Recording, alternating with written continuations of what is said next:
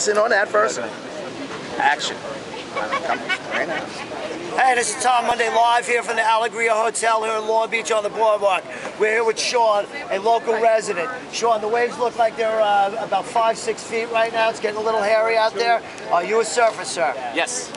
Look at the camera there, Uncle Sean. Anyway, it's a little hairy. You gonna get out there today? I hope so, when it clears up a little bit. Okay, now the Quicksilver, they've had to take down all their towers and tents.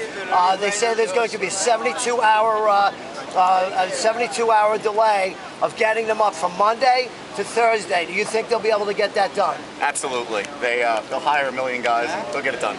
This is Tom Monday from the Halftime Howie Show here at Long Beach with some wild waves, 5 to 6 feet. Signing off, Dave Decker. Thank you.